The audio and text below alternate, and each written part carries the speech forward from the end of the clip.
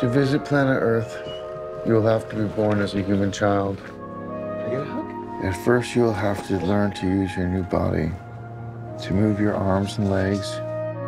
You will learn to walk and run, to use your hands, to make sounds and form words. There will be so much for you to learn, and so much for you to feel.